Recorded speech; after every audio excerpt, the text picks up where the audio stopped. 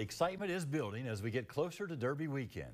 But first, all attention is on the 150th running of the Kentucky Oaks. Sports director Michael Epps is here to give us a breakdown of the big day for the 3-year-old fillies after a big scratch this morning. Mike? Hey, good evening, Marvin and Andrea. Under 24 hours away, so it's exciting. Now, we have seen just one scratch in the Kentucky Derby field with Brad Cox-trained Encino out of the race. This morning, we saw our first scratch in the Kentucky Oaks. Tapit Jeanallie is a late defection one day before the race. Trainer Eddie Milligan said she's a little off in her hind end. They don't want to risk any injury, which of course is the right move. So our Pretty Woman draws into the field.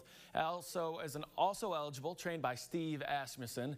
Candide is the other filly on the also eligible list. Todd Pletcher trying to get a second contestant in the Kentucky Oaks, but he does have Leslie's Rose, who you're seeing on your screen now. Won easily in the Ashland here at Keeneland. Didn't face much adversity on that race on Keeneland's opening day. She looked good. Drew post position 14 way on the outside, which is tough, but Pletcher is confident as he tries to get his 5th win in the run for the Lilies. Leslie's Rose done great since the Ashland. That was a big performance from her. Settled in well. Churchill had a good work over the track, so seems like she's coming into it in good form. I'm not elated with post 14, but hopefully she can overcome it.